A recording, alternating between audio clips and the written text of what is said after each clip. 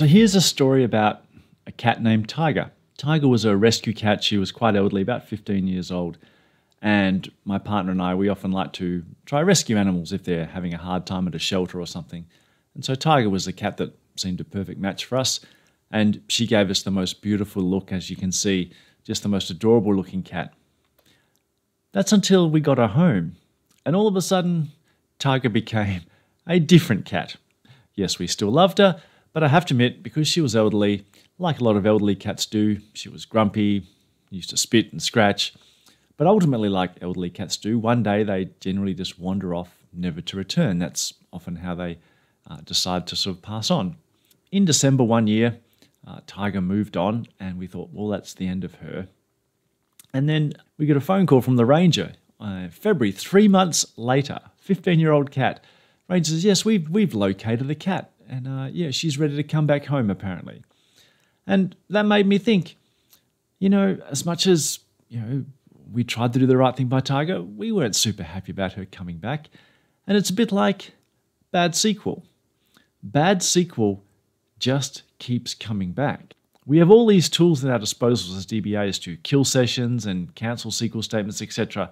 But let's face it, if someone's running a really long-running query and they're unaware of why their session died because you killed it as a DBA, the first thing they do is hit refresh, give it another go. And when you cancel the SQL statement, they hit refresh, give it another go.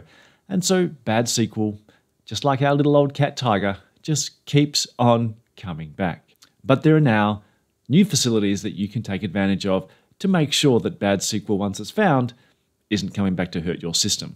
We now have a facility called SQL Quarantine. And like the name suggests, a BAD SQL can be quarantined and can't do any more damage to your system. Let's look at a simple example. I do a query here. I've turned on feedback with SQL ID. It's a nice facility in SQL Plus that lets you see the SQL ID from any statement you run. I run this select account star from a huge table, and let's say we don't want that to be running again because it takes too long. Now, with the knowledge of that SQL ID, I can create a quarantine on it. Now, unlike most other mechanisms we do to deal with bad running SQL, we might, for example, add resource manager plans, etc., or profiles to stop it from doing too much damage after a certain amount of time. A quarantine works much more proactively. Now, when I run that SQL statement, having quarantined it, it is immediately terminated. It didn't even get a chance to start. That's what we call manual quarantining. I, as a DBA, found a SQL ID and quarantined it off. I can also pair that with Resource Manager to have Resource Manager quarantine SQLs as they're discovered. For example, here I'm setting up a Resource Manager plan that says after 10 seconds, a long-running SQL needs to be cancelled. Let's now see that in action in combination with a quarantine. First, I'll query a relatively big table, and we can see that takes about 4 seconds to run, so that's not impacted by my 10-second Resource Manager limit. But now I query a really big table. It takes longer than 10 seconds, and as you can see, shortly after the threshold, it got cancelled by the system. But now, because I've got SQL Quarantine in place, when I try rerun that query, I don't even get the next 10 seconds of execution time.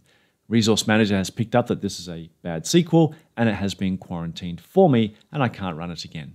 This is easy to track as well for DBAs. If you look at $SQL now, we've got additional columns that shows you when a SQL statement has been quarantined and how many times someone tried to execute it. So if you're looking at protecting your precious server resources from people who are running amok with rogue queries, look at SQL quarantining because it can protect you before they even run on your system.